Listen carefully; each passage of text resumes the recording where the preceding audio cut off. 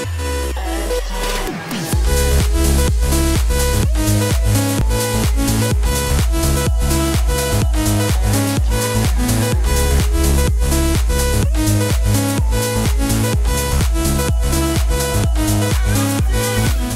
and welcome to the video. I'm Michael Wynne with Akai Professional, and today I'm going to be showing you the Akai Fire Controller, which is a compact USB controller specifically designed for use with FL Studio 20, which is one of the most popular softwares for creating electronic music. In this video, I'm going to be going over some of the key features and functions to show you how it might help your music production. But just as a quick overview, it's a USB MIDI controller that features a grid of 4x16 soft touch RGB pads, and these map to different features of the program, such as the channel rack and step sequencer in step mode, a MIDI keyboard in note mode, a drum mode, and also a performance mode to launch your clips in real time. Fire also has a bank of rotary encoders which map to key channel, mixer, and user parameters, such as volume, pan, and pitch. There's also a dedicated transport control on the device so that you can record, stop, start, and play your track. And there's also a browser mode so that you can audition and load your samples, loops, plugins, and VST instruments straight from the device. The song being used in this video is called Still in Love, which is a fresh release on Spinnin from music by Lucas of Team MBL. So thank you, Lucas, for letting me use the track, and that's enough talking, so let's get right into the demonstrations now. So I'm inside the project inside FL Studio 20, and let's take a listen. What I'm going to do is add some drums into the drop here. Using Fire to create drum patterns is really straightforward, so I'm in step mode and I'm going to be controlling the channel rack inside FL Studio. So whatever I do on Fire will be recreated inside the channel rack, so it's a really hands-on way to do your drum programming. And you're not limited to the 4 channels, you can use the selection encoder to scroll up and down and access all your channels. Let's just start with a simple 4 on the floor drum beat. From here we can select one of our channels and start adjusting its properties. So I have selected the kick and I can adjust the volume of all the steps or just an individual step, and you can also change the pan, pitch and filter of a specific step. But let's add some claps because that beat's a little bit boring. And this is where changing the velocity comes in handy, because you can just hold down steps and just adjust the velocity on the fly. Let's add some extra percussion. You're obviously not limited to one-shot samples, so I can launch loops. I've set this loop to cut itself and I've just added it to the start of the pattern. It's quite loud, so I'm going to use the rotary encoder to adjust the volume of that channel. Now I'm going to change into song mode right here, and I'm going to hear this in the context of the song.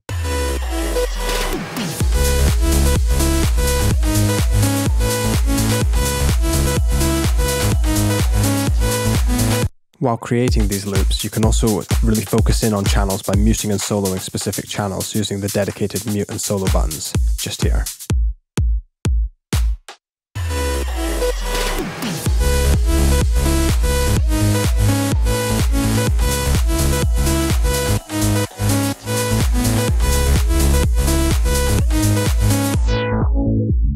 And as well as being able to adjust channel properties, we can also select a different bank and start adjusting the mixer. So I'm just going to select the loop here, and I'm going to start adjusting its mixer parameters, such as the volume, the pan.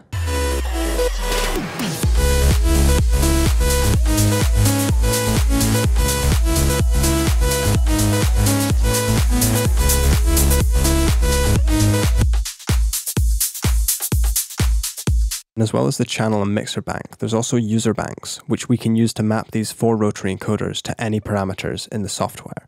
To link these controllers is simple.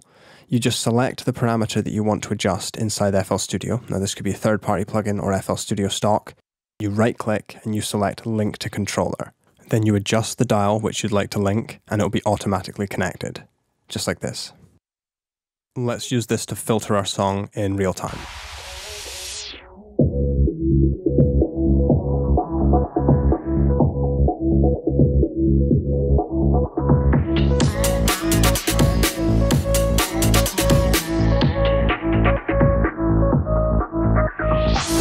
The next mode that I want to look at is note mode. So we can select note mode here, and it gives us access to 3 octaves of a MIDI keyboard that we can play along with either our song or our pattern, and we can record in whatever we're playing.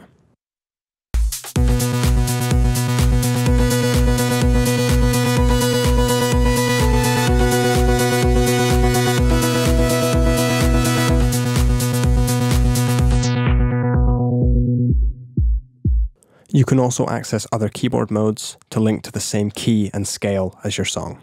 The next mode is drum mode, which is accessed just here, and it links Fire to the FPC. And this is great for finger drumming. It's a really great way to sort of add a lot of humanization and sort of real feeling and groove into your drum beats. I prepared a performance project here because I want to show you performance mode. So I've arranged the wave file loops from the song, but you can use MIDI loops and you can still use your VSTs, instruments and plugins just like you can with any other project. Fire's grid has updated to show these clips, and you can scroll to access all the clips in your project and arrange it however you like. So performance mode works by launching clips. So we can select clips that we want to launch, and this will cue them, getting them ready to be launched. And then whilst they're being performed, we can either select other clips that we'd like to jump to next, or we can select empty patterns or the mute button to mute the clips. So let's just start with these first 3 clips and get performing. So I'm just going to add the shakers in and out.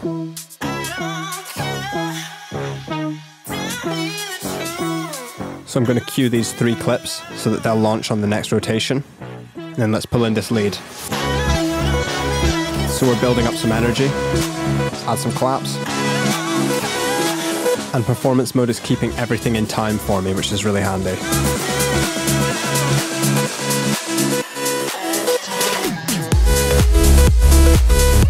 One of the great features about performance mode is that you still have access to your mixer.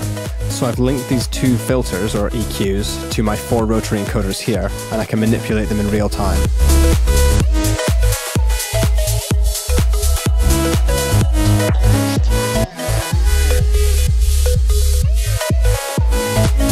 And as well as just filters, we can also map any parameter. So I've actually mapped the tempo to one of these dials, and I'm going to change the tempo and filter the track in real time.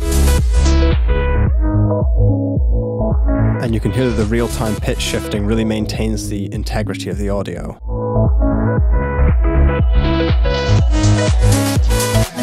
One of the great things about performance mode is that you can really mix and match your project up and try different clips from different parts of the project and just manipulate the song.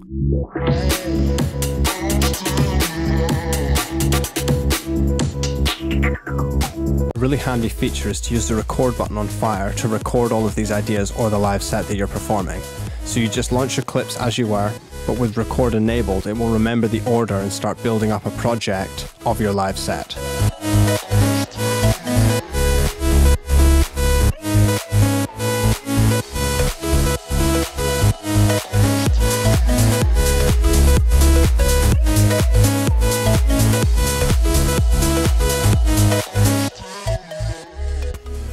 Thank you very much for watching. If you want any more information about the device, please check out the website, which will be linked in the description or the information of this video for more information about the device and its features, functions, and also where you can buy it. Thank you very much for watching.